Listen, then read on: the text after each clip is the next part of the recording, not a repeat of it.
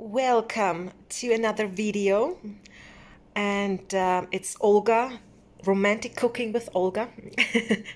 We are making, I am making filled bell peppers. It's with ground meat and rice. We have chopped up onions from my mom's garden. We have garlic from my mom's garden. We have carrots from Laura and Pete's garden. We have fresh tomatoes from Superstore garden. So these are what we need. I have to saute the onions. You can use oil. I have bacon fat, which I always keep. And then we will saute the onions, add the garlic, and then we will add carrots, and then we will add some tomato sauce. Oh, and we also have to add the ground. I have ground beef, but you can use whatever ground meat you want. And then we will add the tomato sauce, use some seasoning. And yeah, I don't know if I will use the whole can of tomato sauce, but I have to eyeball it. And then we have to add the rice and water, but I will show you. I try. So we have the onions. I used a tablespoon of the bacon fat and 2 heaped tablespoons of the chopped onions, 2 of the garlics, and now I will add the julienne cut carrots, and then I will saute it, and I will put some seasoning on top. So the carrots are done as well. I will just take it all out, put it in a plate, on a plate, and then we will just use the same frying pan and pan fry some ground beef.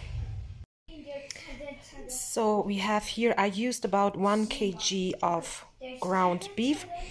As you can see on the bottom,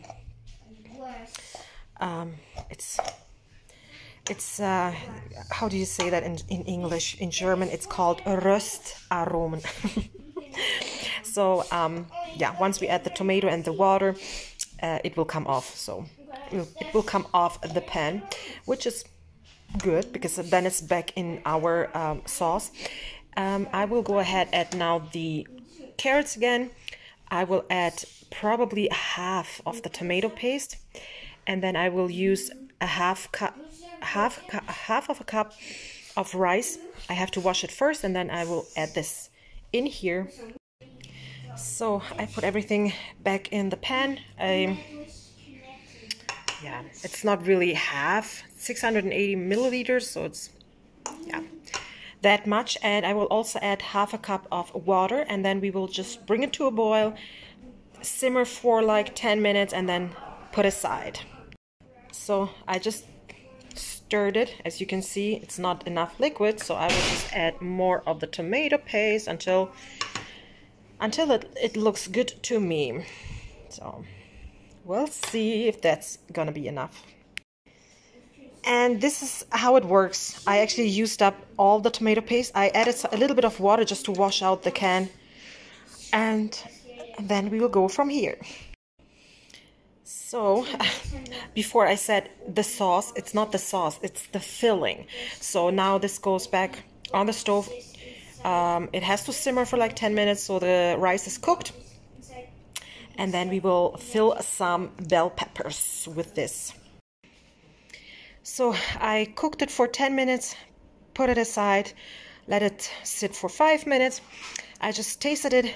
The rice is not fully cooked. It is parboiled, which is completely what we want, because now we have our peppers.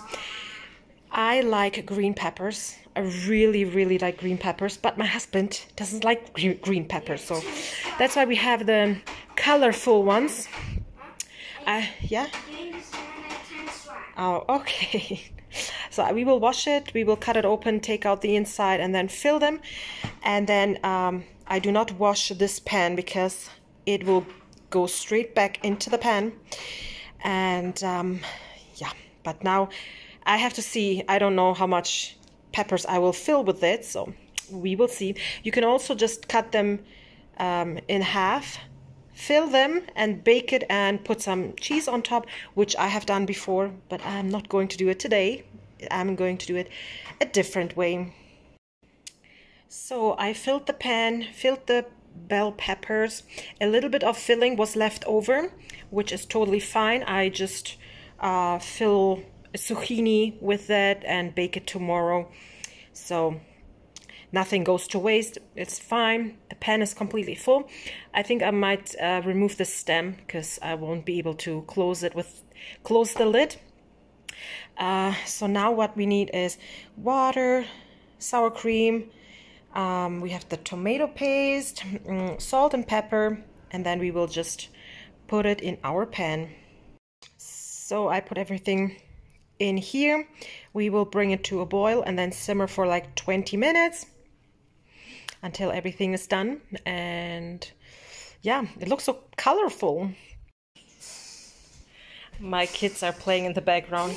So this is the end result. I will actually add a little bit more of the sauce. We have baked potato on the side, sour cream, and that's how it looks like. I hope you liked my romantic cooking. So this is just lunch right now. I hope you guys liked it. Thank you for watching.